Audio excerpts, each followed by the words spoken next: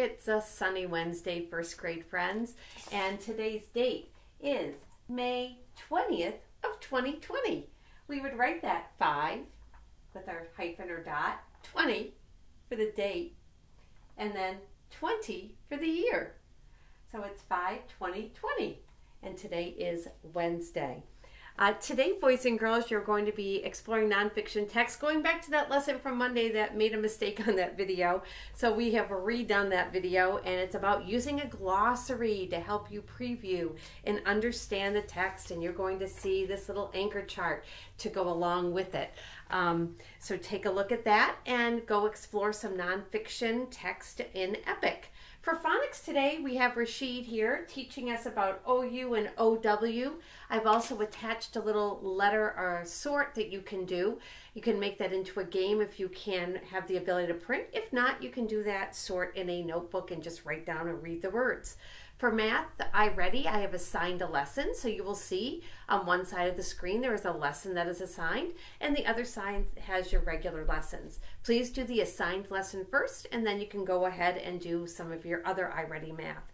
Don't forget, I keep tabs of your minutes each week, so try to get within that 45-minute time frame.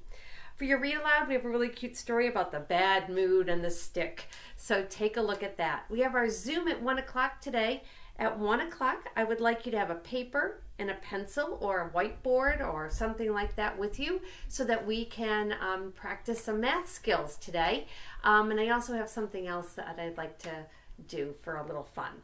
So looking forward to seeing you guys then.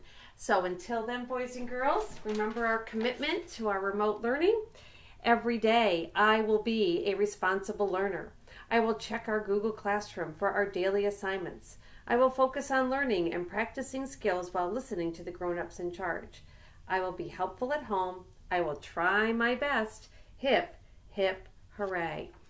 So, boys and girls, with that, we're going to wrap up today. You'll notice I'm wearing my Tokyo shirt today, so I was thinking about Ibuki today.